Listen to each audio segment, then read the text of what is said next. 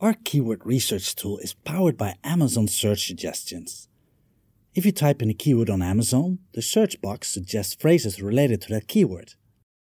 Our keyword suggestions for your seed keywords are based on Amazon's suggested search phrases. So how does it work? There are two ways to open the keyword research tool.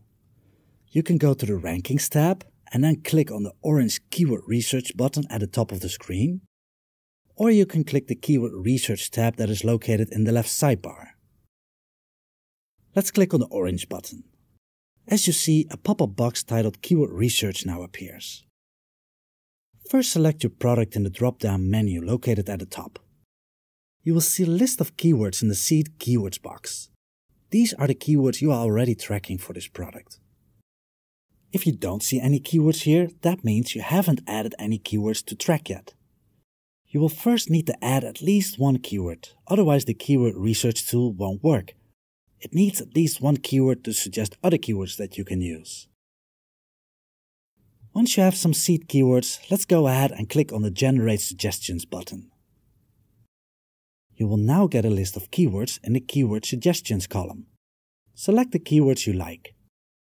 You now have two options. You can add these keywords to the Seed Keywords column on the left or to the Keywords List column on the right. To add the selected keywords to the Seed Keywords column, click on To Seed. You can now generate new suggestions if you want. To add the selected keywords to the Keywords List column, click on To Keywords. Once you've added all the keywords you would like to track to the keywords list, click on the Add Keywords button.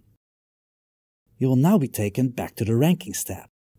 If you click on the product, you will see the keywords you just added. And that's how you use the Keyword Research tool. If you want to learn more, check out our great Help Center. Here you'll easily find the answers to all your AMZ Tracker questions.